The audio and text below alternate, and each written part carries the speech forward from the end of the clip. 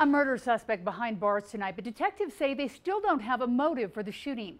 Jeremy Harris live on this story for us. And after hours of questioning, Jeremy, what do we know about this suspect?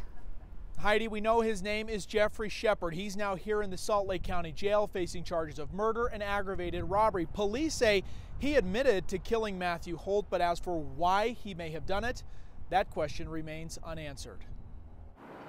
The head detective called us at 4 o'clock this morning. It was the phone call Earl Holt has been waiting for. Matthew was an only child. Detectives were on the line with news that an arrest had been made in his son Matthew's murder. They worked their tails off, I tell you, they did. Police say Jeffrey Shepard admitted to shooting Matthew, but detectives haven't said how or why Shepard and Holt met in the industrial park that Sunday. We hold no vengeance. We just didn't want this to happen to someone else. Matthew lived with his parents through years of medical treatments. They told us the day he was born that he probably wasn't going to live, but we always figured it was going to be a medical problem, you know, and then something like this happens. After Matthew's death, his cousins gave the family this statue of a little boy reading a book.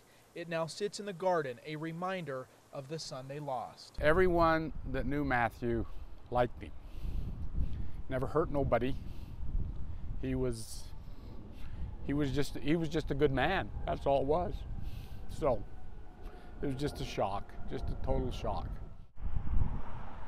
This was a very intense investigation for detectives, and coming up at 6 o'clock, we talk with the detectives about how they actually were able to track the suspect down. They'd been going through every single silver Chevy Sonic in the state before they found him, and it was perhaps by chance that they came across their suspect. We'll have that tonight in about an hour on 2 News at 6. Back to you. Jeremy, we'll see you then.